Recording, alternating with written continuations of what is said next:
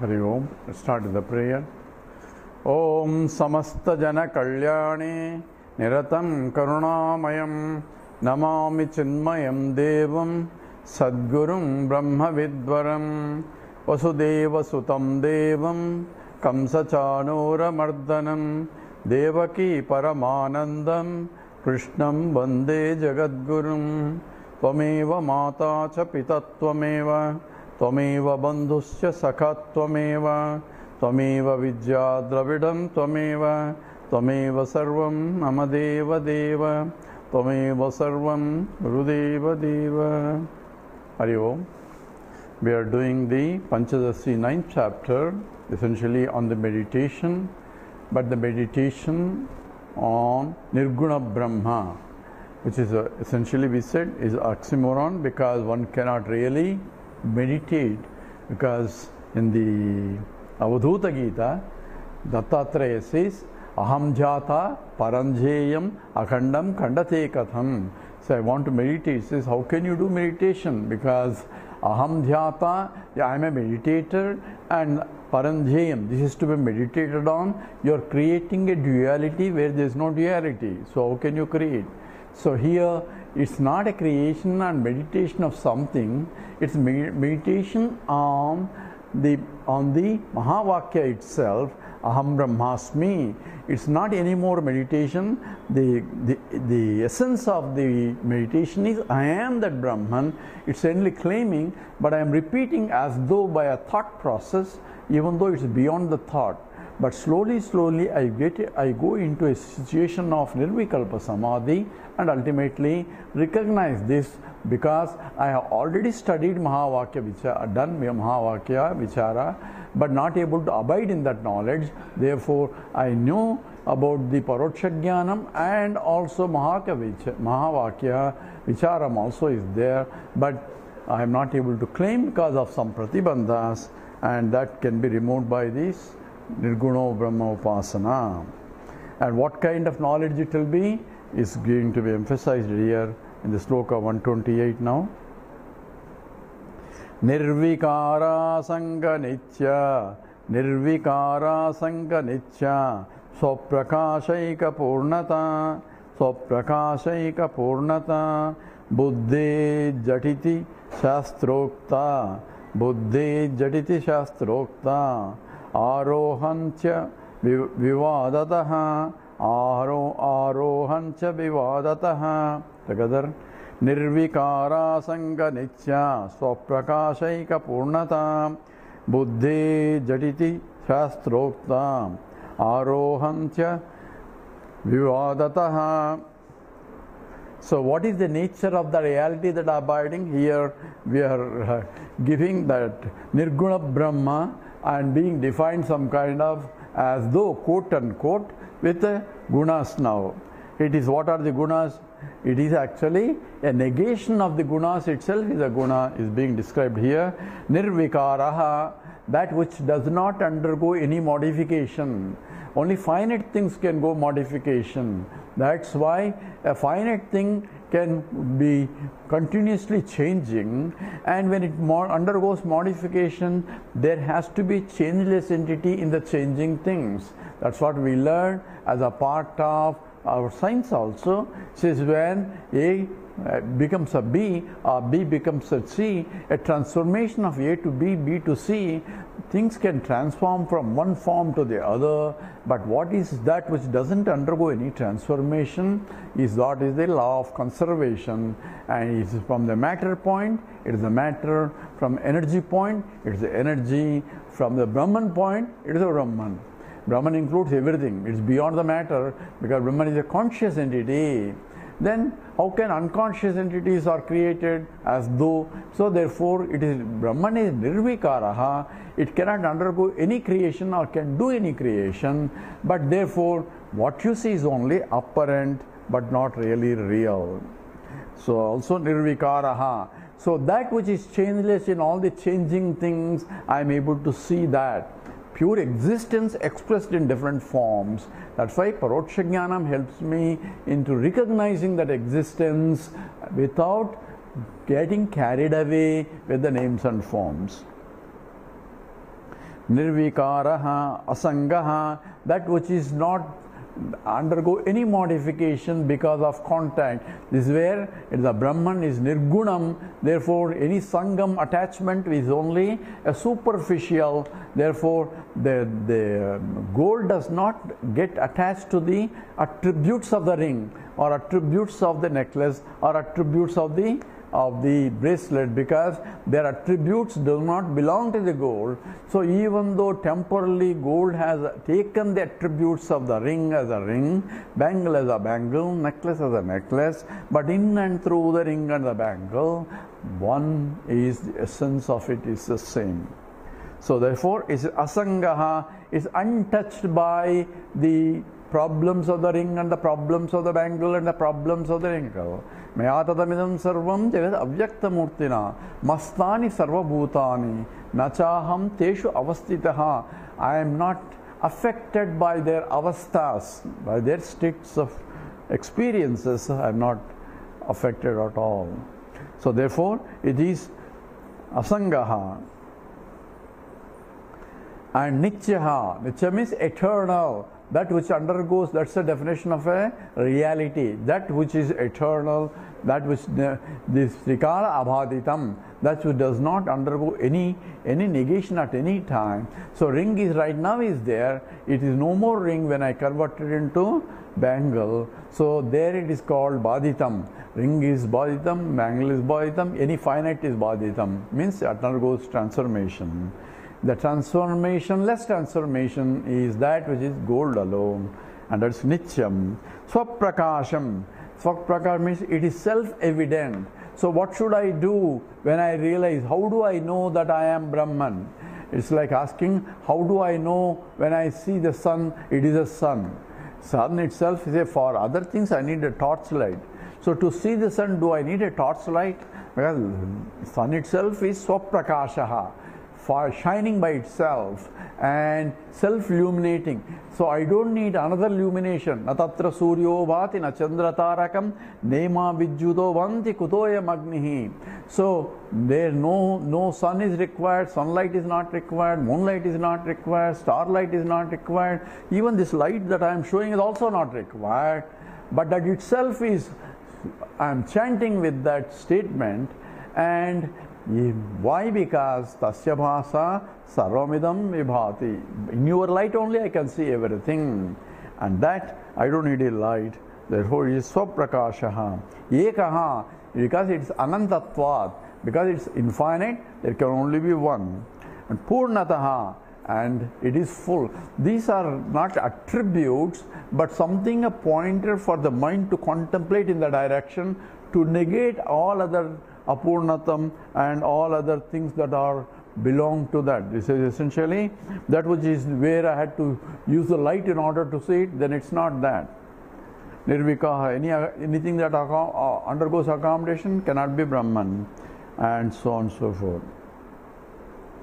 Buddhehe jatiti, say buddhehe. So in the clear understanding of that is this jatiti is immediately or quickly or shastroktaha arohatan vivadataha. So avivad arohatan cha vivada arohanti avivadataha. So arohanti means accepted by the mind, immediately accepted by the mind when it is seen. I say, I am, in fact, it is ascharyavat pasyati kasyadena. Ascharyavat padati tadaiva janyaha. It is wonder of all wonders you can see, because it's a brilliance of it, it's your own self, not some brilliance of something else. So therefore, shastroktaha, this is what Shastra says so, and that is what you get from the Shastra Pramana. So that's exactly what becomes in the Nirvikalpa Samadhi. I recognize that itself as that. 129 now. Yoga abhyasastu yetadartaha. Yoga abhyasastu yetadartaha. Amrutabindvadishrutaha. Amrutabindvadishrutaha. बिंबादिषु श्रुतः एवं च दुष्टद्वारापि हेतुत्वादन्यतोवरम् together योगाभ्यासस्तु एतदर्थः अमृतबिंदाद्विषु श्रुतः एवं च दुष्टद्वारापि हेतुत्वादन्यतोवरम्. So etata artham. So this is the purpose. This is in fact is the explained in the Amrita Bindu.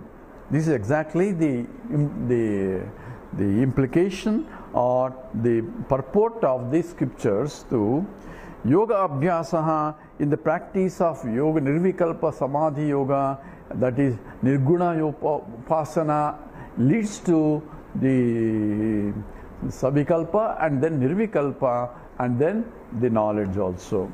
So nirvikalpa samadhi, Amrita Bindu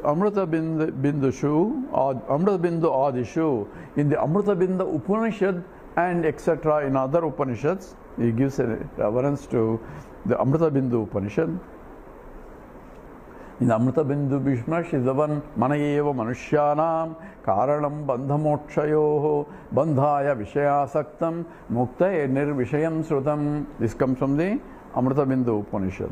So Amrita Bindu, Adishu means etc. together, similar Upanishads. Srutam says the Shruti has been declaring this. So evam, in this way, cha drishtadvara. So from the nirvikalpa samadhi dvara, drishta here is from the nirvikalpa samadhi dvara api hetutvad, for the reason anyataha varam, hetutvad, for one can recognize this, and anyataha varam. So this is better than any other upasanas that one, because this directly leads to that ultimately, provided I have understood the Vedanta by Sravana, Manaha, Srotavyaha, Mantavyaha, and I am unable to do Nididhyasana. Therefore, this upasana may lead me ultimately to that the Nididhyasana and then realize it. Nididhyasana is essentially the Nirvikalpa Samadhi and ultimately claiming that Aham Brahmasmi, Sahaja Samadhi, you can say. 130. Upekshata tirthayatra japadineva kurvatam pindam samutsrujyakaram lediti nyaya apatet together. Upekshata tirthayatra japadineva kurvatam pindam samutsrujya karam lediti nyaya apatet. So here is denouncing all other methods here. Upeksha, ignoring that which is directly available. Tat upeksha, ignoring the nirgunopasana. Tirthayatra japa adim. So people go from Tirthayatra, go from the holy places they travel. They want to here, they want to Kashi, they want to Himalayas, they want to Rishikesh and all that, go travel around. Why? To see the Lord. And what do you see there? Your own self there. So one person followed, somebody is going, in those days there were no trains and all that, you have to walk through Kashi and all that, Kashi, or to Himalayas to see Narayana, Badri Yatra. So he went Badri Yatra from all the way from Kerala going there. And this man says, why is he going all the way? What is there? There is something special which is not here. So he followed him all the way. And when he goes all the way with all the efforts, and after many days, and in front of Badri Narayana, he stands there in front and then closes his eyes. This man says, why is he closing here? He came all the way to see Badri Narayana, but he's closing his eyes. You could have closed the eyes somewhere else. So what is it? You are not seeing anything when you close the eyes. So what is the point in coming all the way here? So when you open the eyes, he asks you, why did you close the eyes? You want to see the Narayana, why didn't you open the eyes? So that man just laughed, because I'm seeing Badri Narayana here, but what I want to see the Badri Narayana inside. Now I have to see him inside. I'm closing the eyes, because the desire to see outside is now has to transfer to the desire to see inside. Antar bahischa tassarvam vyapya narayana stitaha. Seeing here, seeing everywhere is the Narayana. That's exactly is the knowledge itself. And therefore, so, upeksha, that going to different places for the yatras and all that, and that's called Tirtha Yatra. Japa means doing some japam or some Ashtotra Namam or some other, or chanting Vishnu Sahasranamam. There is nothing wrong with it, but that cannot be, that should lead to something. That is, Chitta Suddhi is required, but after purification, then you have to go to the next step. And that's essentially Tirtha Yatra Japa Adin Eva Kurvatam. Those who do it, so those people who are even ignoring this, those people who do all other things. So Pindam Samusrajya Karam lady iti. So it is a nyayam. This is a fellow is having a sweet in his hand, and he throws the sweet but licks his hand. So what good is that? You could have eaten the sweet instead of licking your hand. So having something in your hand and ignoring it, and going after something all over the world to see the Lord, where Lord is right in your heart itself, and anywhere you see is right there only, and ignoring that you want to go and see. When you can't see it and you want to see it, at least go to the temple, go there, do puja and all that. That is important, okay. But here, this is a nyaya, that is what it is. Having sweet in your hand, pindam samusrujya karam lediti. This is called nyayam. So, pindam samusrujya karam lediti. Having a sweet in your hand and throwing it away and then licking your fingers. And they say having right there, the Lord is right there, and ignoring it, and you're going searching for the Lord all over the place. It is like that. When he says that, he says, sir, this is also applies to Nirguna Upasana too, because Saguna Upasana right there, it is a Brahman. Then why, if you are doing Nirguna Upasana without inquiring that what you, even the doer himself is the seeker himself is the sought, and ignoring that you are doing again seeking somewhere by Upasana also. Is it not the same thing? He says yes. That's 131. Upasakanam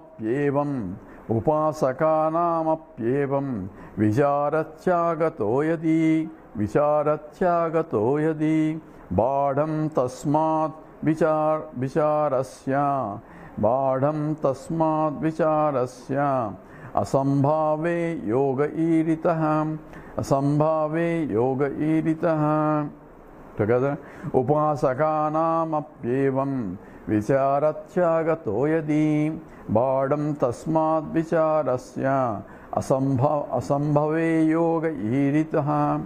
So if you are saying that even this Nirguna Brahma Upasana is also like licking your hand, same nyayam is applicable, throwing the sweet away and licking the hand, is the same way, because you are throwing away vichara, which is directly inquire, instead of going roundabout and doing something else. Is it not the same way? Says yes. Vichara Tyagataha Upasakanam api. So one who has Tyagam, left over the inquiry into the nature of the reality, that Aham Brahmasmi, removing that and doing the japa every day, what good is that? He says Upasakanam api evam. It's also like throwing away the sweet and then licking your hand. And the same nyaya applies also.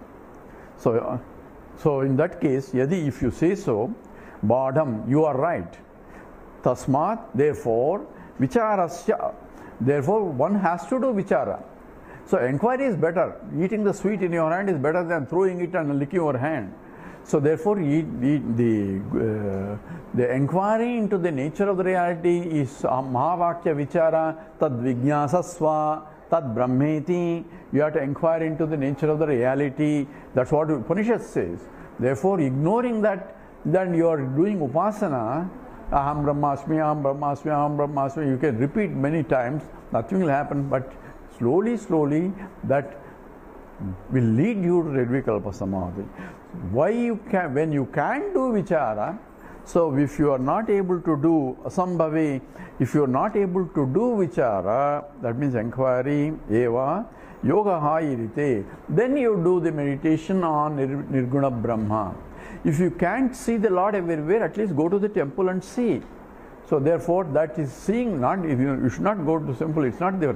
You have to go to Yatra and see the Lord there, because you are not able to see the Lord here. So if the mind will be able to concentrate there better, then go there. But if you can concentrate here, then there is no point in going all the way there. So therefore, only those who cannot do the vichara, those I am doing aham brahmasmi vichara, those who cannot really do, they are the ones who are supposed to, this Nirguna Brahma Upasana helps for them. That's what essentially. So it's not for everybody. If you can do the Nirguna, the vichara on the aham brahmasmi vichara, Mahavakya vichara, then this upasana is not required. If because of the pratibandhas, obstacles are there, some are adrushta obstacles that you do not see it, somehow your mind getting perturbation because of something, because you are getting involved in the daily activities, in those cases it's better to do the upasana. We'll do 132. Bahuvyakula chittaram, bahuvyakula chittaram, विचारस्तत्व धीर नहीं, विचारस्तत्व धीर नहीं, योगो मुख्यस्ततेषां, योगो मुख्यस्ततेषां, योगो मुख्यस्ततेषां, धीदर्पेन नश्यति, धीदर्थेन नश्यति. Together, बहुव्याकुल चित्तानां विचारस्तत्वधीर नहीं, योगो मुख्यस्ततेषां, धीदर्पस्तेन नश्यति. बहुव्याकुल चित्तानां. So here he is giving you to whom one is suggested to do the Nirguna Upasana. Bahuvyakula chittanam, the mind is perturbed tremendously because of the involvement in the activities. When you depend on something other than yourself, you are having a problems, and that's what essentially Vyakulam. Vyakulam is about what's going to happen, about the future, about the present, and about the past. What you did bothering you, what you are doing bothering you, and what you are going to, what the results of the future that comes, you are also bothered about it.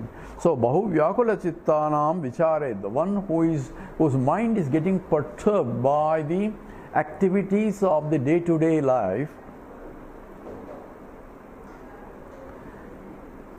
So them vichara, by inquiry, tatvadhihi na, their mind, their intellect is not able to do the vichara. Tattva, it means the realization of the truth is not able to possible for that kind of mind. So tataha tesham yogaha, for them, because of that, tesham, for those people who are not able to concentrate on doing the vichara, inquiring, yogaha nirguna brahma upasana, for them the nirguna brahmasana mukhyaha is important.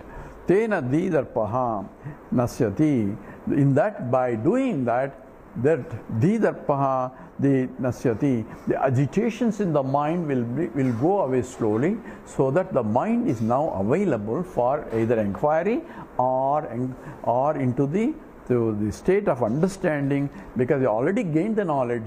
Now mind has to settle down and see the truth as it is. So therefore, who is really has to do vichara and who is to do the upasana? Those who are mentally agitated in their transactions, after understanding that Brahma Satyam, Jagan Mithya, Jivo Brahmaivanapara, after understanding the truth throughout, through Vedanta, Shravana Srotavyaha, Mantavyaha, Nidijasitavya. by constantly listening to the scriptures under a competent teacher for a prolonged length of time and understanding it without any doubts, and abiding in the knowledge becomes a problem because of the perturbations, and those people have to do it. If you don't have it, we'll see in the next mantra, 133. Avyakuladhiyam moham, avyakuladhiyam moham, matrenachadit atmanam, matrenachadit atmanam, sankyanamo vicharaha syat, sankyanamo vicharaha syat, mukhyo jhatati siddhidhaihi, mukhyo jhatiti siddhidhaihi. Together, avyakuladhiyam moham, avyakuladhiyam moha, matrenachadinattatmanam, sankyanamo vicharasya, mukhyo jhatati siddhidaha. So, avyakuladhiyam. So, avyakuladhiyam, the one whose intellects are not perturbed, the ones whose intellects are calm and quiet all the time, to the degree, the minds whose minds are free from agitations, mohamatrena achadat atmanam, and whose self is covered because of the delusion still. His mind is quiet, but because of the ragadveshas, moha is here because of the remaining ragadveshas, or likes and dislikes, are covering the claiming that aham brahmasmi, is obstructing, because I feel myself, I am a local entity, I am the Jiva, I am with the body, mind, intellect. That notions are strongly coming in the transactional world, because you have to transact in the world. And in the transactions, your body is different from other body, your bank account is different from other people's bank account. So you have to transform, even a jnani has to transform, but you do not get carried away with the transformation, with the perturbation in the mind all the time. Mind is always calm and quiet and serene. To that mind, avyakulaha dhyam, that mind which is able to contemplate, sankhyanam.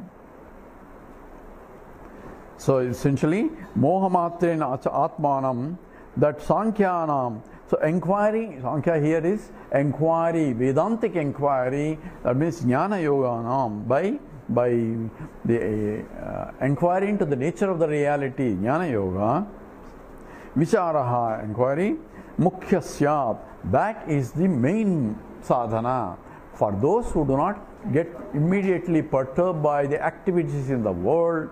So idea is to withdraw from the activities becomes important. Therefore, you have the brahmachari, grihastha, the vanaprastha and sannyasa. So for this reason only, because the mind gets perturbed when you are transacting in the world. So therefore, the transactions, in order to minimize the transactions, the professions, possessions, transactions and the relationships have to be minimized, so that mind unnecessarily doesn't get involved. But whatever the prarabdha brings it, you have to go through that process. So this is mohamatrin atmanam sankyanama. The inquiry can be done as vichara, mukhyasat. In that case, so jatiti, quickly siddhidaha, one firmly abides in the knowledge. So those people who do not have who can concentrate on the vichara and doesn't get perturbed, they should go through that. So nididhyasitavya is what scripture points out. But if you can do nididhyasana, then only you need a second, the next level is called the nirguna brahma upasana. We'll do 134. Yat sankhai prapyate sthanam, yat sankhai prapyate sthanam, tadyogairapi gamyate, tadyogairapi gamyate, ekam sankhyam cha yogam cha, ekam sankhyam cha yogam cha, yah pasyati sa pasyati, yah pasyati sa pasyati. Together, yas sankhyahi prapyate sthanam, tadyogairapi gamyate, ekam sankhyam cha yogam cha, yah pasyati ta pasyati. So here he is quoting from the scripture from the point of Bhagavad Gita. Ya sankhyahi prakyate, that which can be gained by the jnana yoga, sthanam, tat yogairapi gamyate, that one can also reach by the yoga. Yoga means where a sadhana at the level of either the mind or at the body level. Kaya, the kaya vak manaha. So it is by the body, at the same time puja, and walk by the speech, by japa and all that, or chanting of the stavam, the quotation of the Vishnu Sahasranama or some other on the God, or the yoga, by the mind, mental meditation, and first on the Sagunopasana, then on Nirguna Brahmopasana. So that becomes a yoga.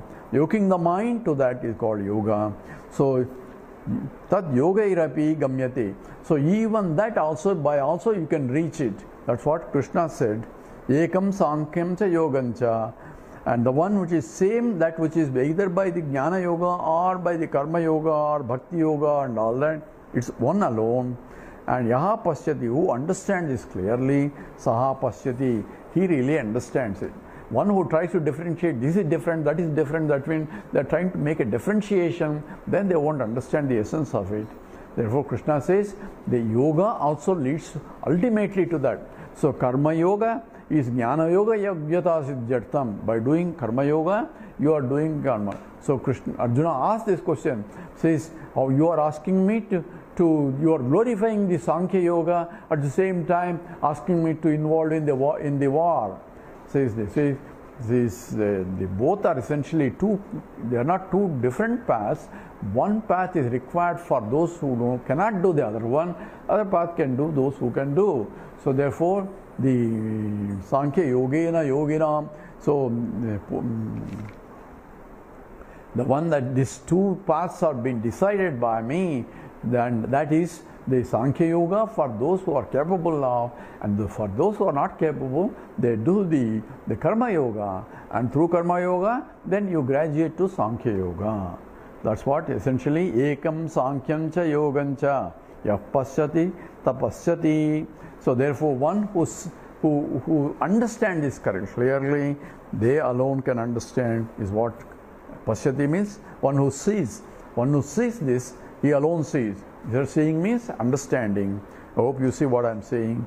And therefore, that is the yoga also ultimately leads to the next level of Sankhya, and Sankhya will take. So those who are not able to do Sankhya, you have to do yoga. Those who can do directly the Tadvijnanartam Sagurmeva Vigachet Samit Panihi Sotriyam Brahmanishtam. For that only you approach a knowledge. Until then you purify the mind so that Pariksha Lokan Karmachidan Brahmano Nirvedamayanascha Krutena. So examination of one's own life is required as a part of sadhana to go to the next level. So here he is glorifying both are important. Those who can do vichara have to do. Those who cannot do because of pratibandha can do the upasana, that is Nirguna Brahma Upasana, and they also will realize the ultimately. And he's going to talk more about the Nirguna Brahma Upasana and what happens to them when they not realize, but they die in the process. He says they will go to Brahmaloka and all that. We'll take up in the next class. Hari Om. Om Purnamada Purnamidam Purnat Purnamudachyate Purnasya Purnamadaya Purnameva Vasishyate. Om Shanti Shanti Shanti. Harihi Om. Sri Gurubhyo Namaha. Harihi Om.